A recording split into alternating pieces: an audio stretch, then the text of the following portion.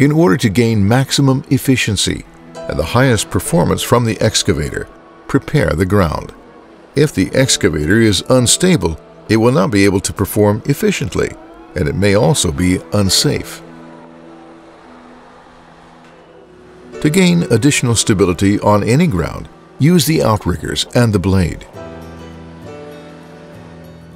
With the bucket, flatten out the surface and compact it just a little by driving over it or by using the blade or the bucket.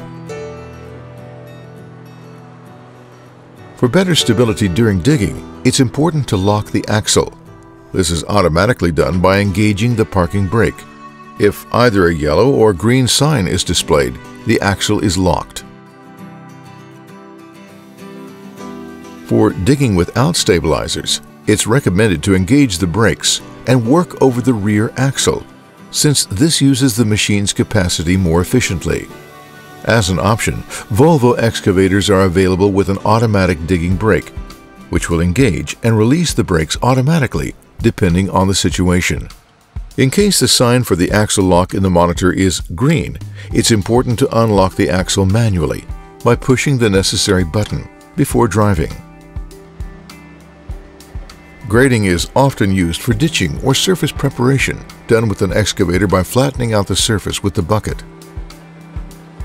This will happen if the boom, arm, and bucket get homogeneous movement teeths absolutely parallel on the ground.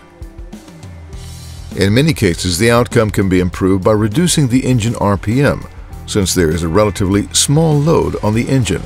A mid-range speed will be enough. This will prove to be much more efficient than working at full revolutions and reducing the speed using the joysticks.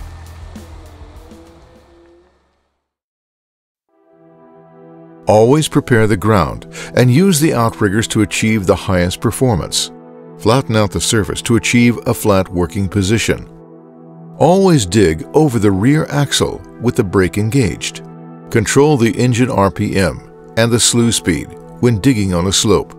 Handle the machine more carefully, since the load can change the balance of the machine very fast, especially on a slope.